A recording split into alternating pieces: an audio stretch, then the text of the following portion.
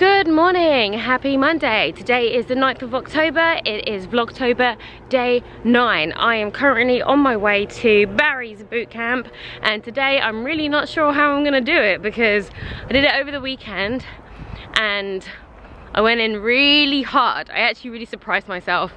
I did something, they gave us a challenge to do, like a pyramid challenge, and I finished it, but because I was doing double floor, which means I wasn't doing the running part, I was just doing the floor bit like twice, I had to do it again, and I finished it a second time. So I am definitely working hard, but because of that I cannot really feel my legs. Like, this really painful, and today I've got to run and I'm having trouble walking, so we'll see how that goes.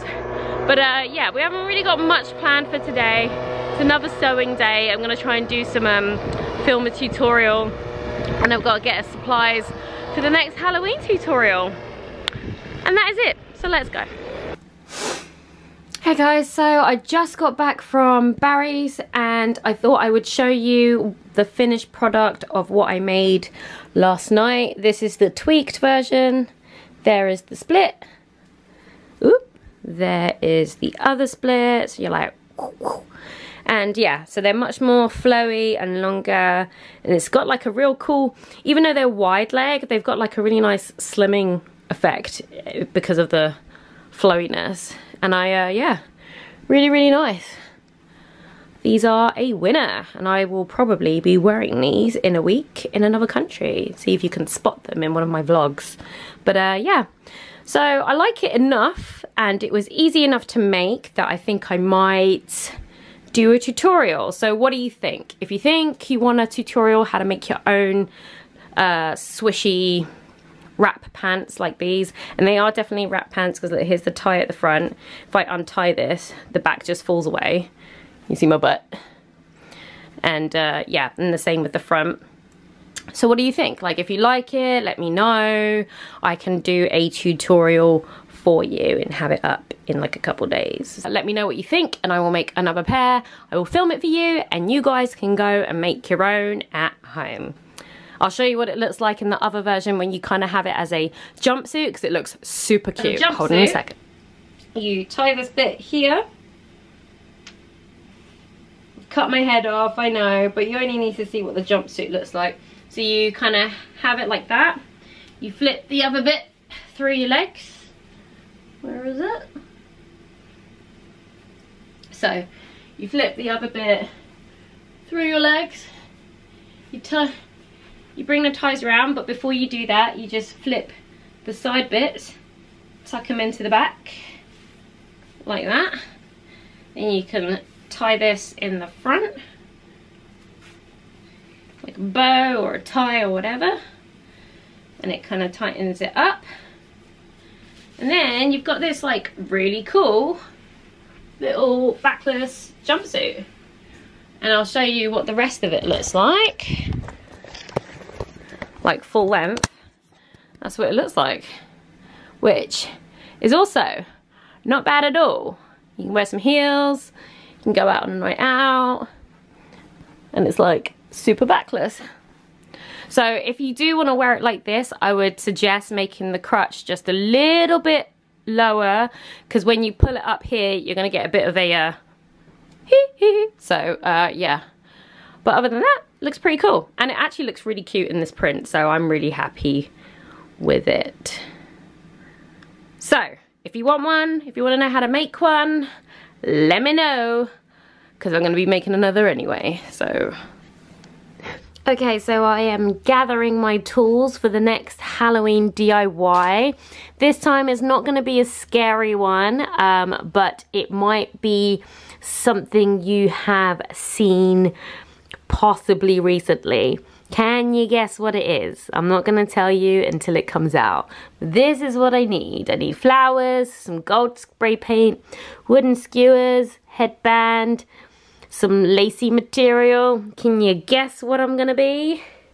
Comment in the comments below if you do. Okay, so I am in Harvey Nichols right now, in the Fenty Beauty section, getting myself color match so that I can pick up one of the Pro Filter foundations, and I'm very excited. So I will see you after, because I don't think I can film the whole thing, to show you my color and what I picked up. Okay, so this is my Fenty face, and it surprisingly looks just like my skin. Sorry if I keep looking up at the screen, because I'm still like, I'm not sure, like, well, apparently my number is 400, and I think that is a warm tone, and it basically looks like I'm wearing no makeup at all, which I guess is what you want. It's like my skin, but without all the like little dark spots, so I'm kind of happy with that. But I'm gonna like wear it for a week and see how I really feel about it before I go back to get all like the concealer and all that stuff. So that's what I'm gonna go do. So I'm still in Knightsbridge. I need to get back home because I've got a bunch of sewing to do. So today we're gonna be doing some sewing, and I bought a few things.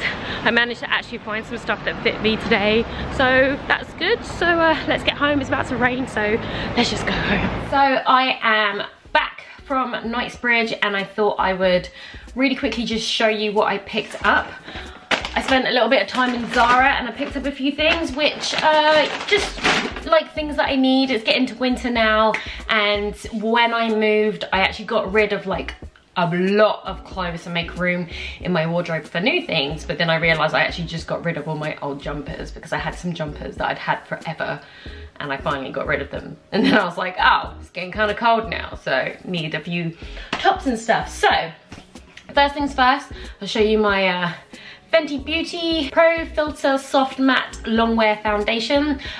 So I've taken it off now because I usually take my makeup off when I get home, and you guys have seen me without my makeup for like half my vlog, so you know, whatever. But first impressions, pretty good. I like that it is basically the exact same tone.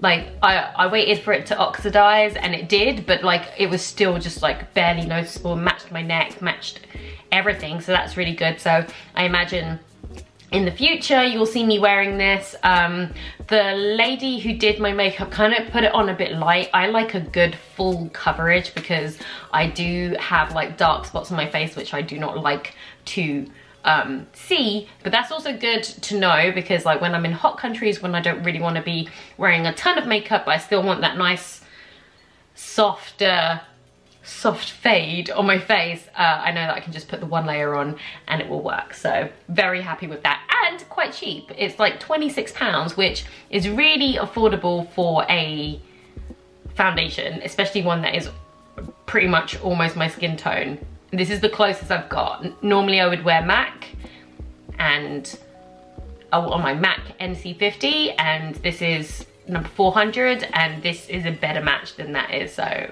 very happy with this.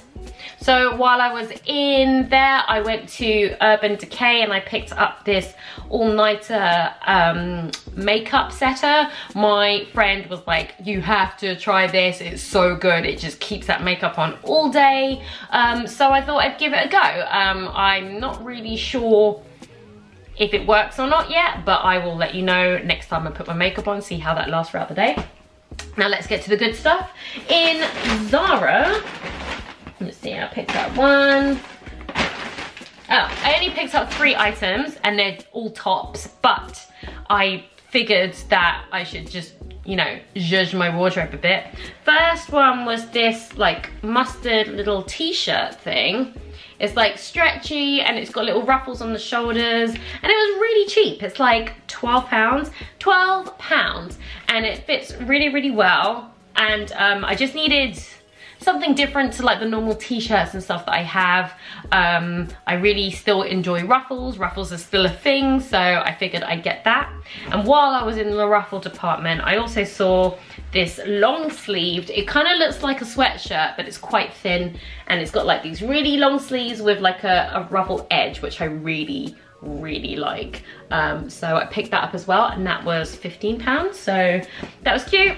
And then going along with the red, because red is the color of the season right now, and I literally do not have any red in my in my wardrobe. I have like one plaid shirt, that's it. I found this jumper, which is like an oversized jumper with a little tie back at the back, and it is so soft, guys. Like it's really, really soft. So it was mostly the softness that got me, because I tend not to buy jumpers like from high street stores because it's like really like scratchy polyester, but this is so soft and like squishy that I was like, okay, then I'll make an exception. So I picked that up, and that was, how much was that?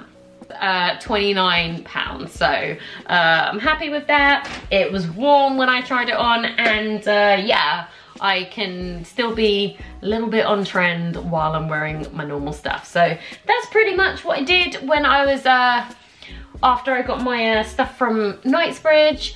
And now I'm gonna be boring and do some more editing. You wouldn't believe the stuff that I have to edit is not just for YouTube. There are other things that other projects that I've got going on. So so that's why I do spend like a lot of time editing. So it's been difficult to make videos every day, because like if I show you just me sat at a computer, you guys are gonna be like, well, this is boring. So yeah, we'll keep them short and sweet. I'll show you one little thing of what I'm doing each day, and yeah, if it's too small, then I'll just bunch up the days into like 3 or 4 days at a time. So I think that's what I'm probably gonna do for this video.